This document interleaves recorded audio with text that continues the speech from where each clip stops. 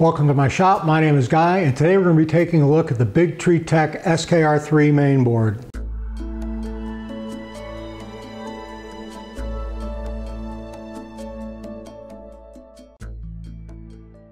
So this is everything you get in the box with the SKR3. You of course get the motherboard itself, get a USB cable to connect your printer, a good selection of jumper caps that you're going to need to do different functions on the board, and also a complete set of JST connectors to connect anything that might not connect to this board with the regular connector you have, and of course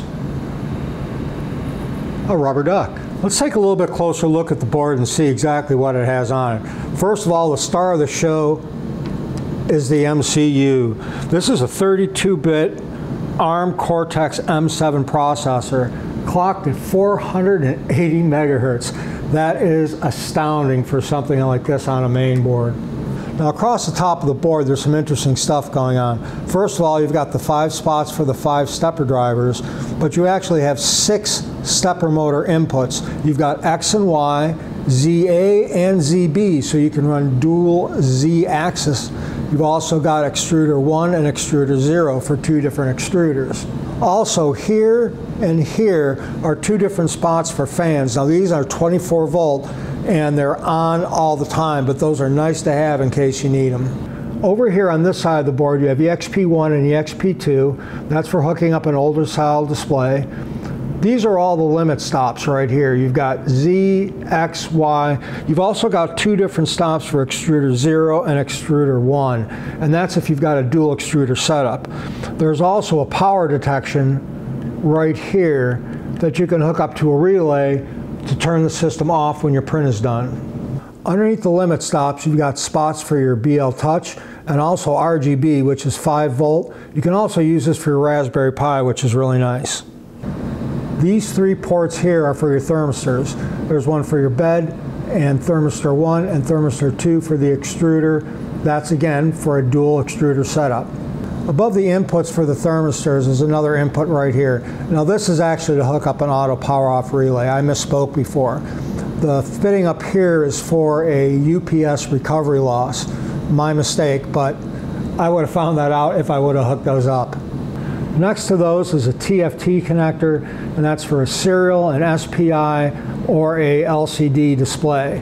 Next to that, and this is really exciting, is a CAN bus connector. This is for a controller area network, so you can hook up the hot end, the thermistor, all those things that go to the hot end through 4 wires.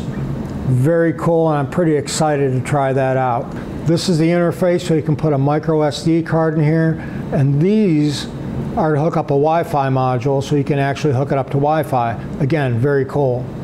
This of course is the USB connection to hook up to your main board. This button right here, if you press that down, that activates the CAN bus. So you can control everything through the CAN bus instead of the USB. Right here we do have 2 fuses for the board. Now these are the different power connectors for the board. This is for the heated bed. This is for the power input, which can be 12 or 24 volts. These are for your different hot ends. Hot end 1 and hot end 2, again, dual extruder. These right here are the different fan connectors, fan 0, 1, and 2. All these are controllable through the software, which is very nice. There's also a plug right here. If you add a module to this, you can actually tell it to run 5 or 12 volts for all 3 of those at the same time. These fans are going to be 12 volt or 24 volt depending on what kind of power you input here.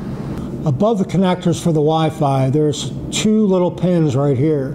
If you put a jumper cap on that, you can actually power this board with 5 volts, and that'll give you enough power to flash the firmware on the board without hooking it up to 24 volt power.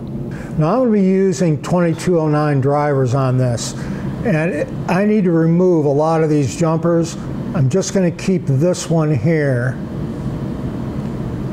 for UART connections, which is a 2209 driver. So I've pulled out all the extra jumpers, just leaving this one here, and that's for UART mode. Now these are my 2209 drivers. I just need to install these. I only need 4. I need to make sure I hook them up the right way. And those just get plugged in these right here like that.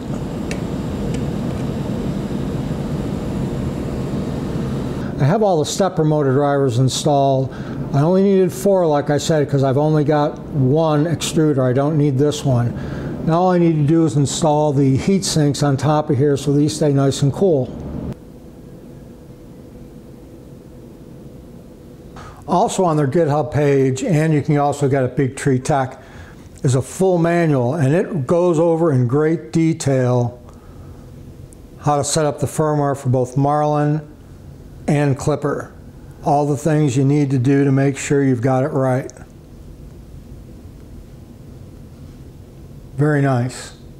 I'm ready to power this board up for the first time and flash the firmware. I do have a micro SD card that's formatted FAT32, and I've downloaded the firmware from the Bigtree Tech GitHub page. I've got the USB connector hooked up. I've also got this jumper cap on right here, so 5 volts will power this board. All I need to do now is turn it on. A light will come on over here, and another light will come on top of it. That'll be red. When that one stops blinking, the firmware is flashed and I'm ready to go.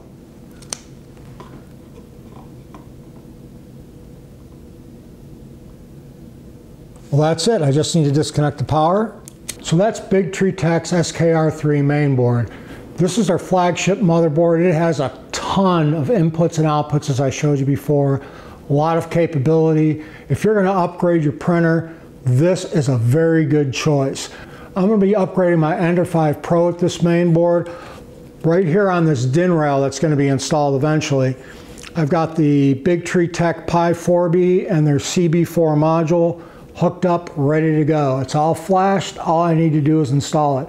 But that's a subject for another video, maybe. Thanks so much for watching, and we'll see you next time.